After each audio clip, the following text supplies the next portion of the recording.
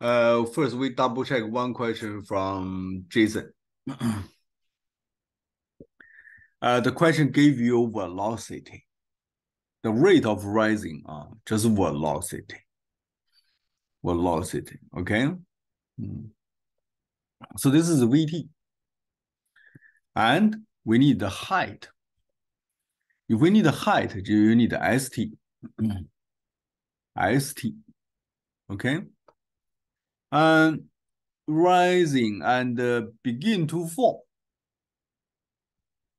That means VT equals 0. So that's the question.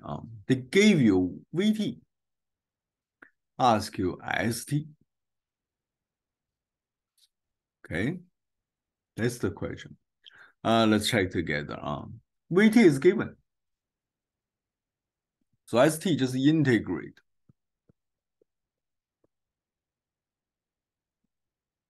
This integration very basic. Just formula plus C. Start rising. Which means at the beginning S just equals 0. That's why.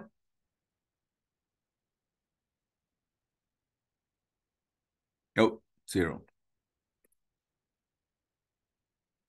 Oh, C equals 1 over 1,000. Really? C equals 1 over 1,000.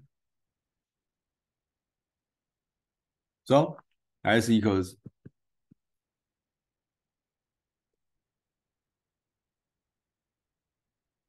that's it. C just 1 over 1,000.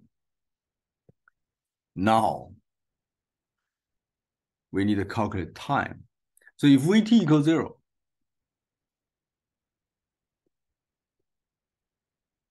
the method is same as Jason did.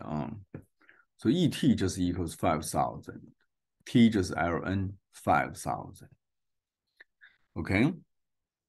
Now S equals 5 ln 5,000.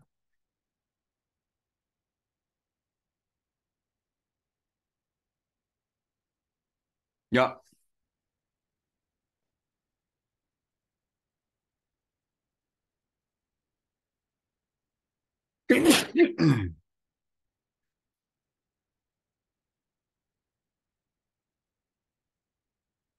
Yeah. 37.5869 more meters. Jason, your answer correct. Okay. That's this one. Next one. Oh, we can easily change the question. We can easily change the question. For example, sometimes they give you 80. They give you 80. Oh, and you need a VT, we need a ST. Okay. This integration.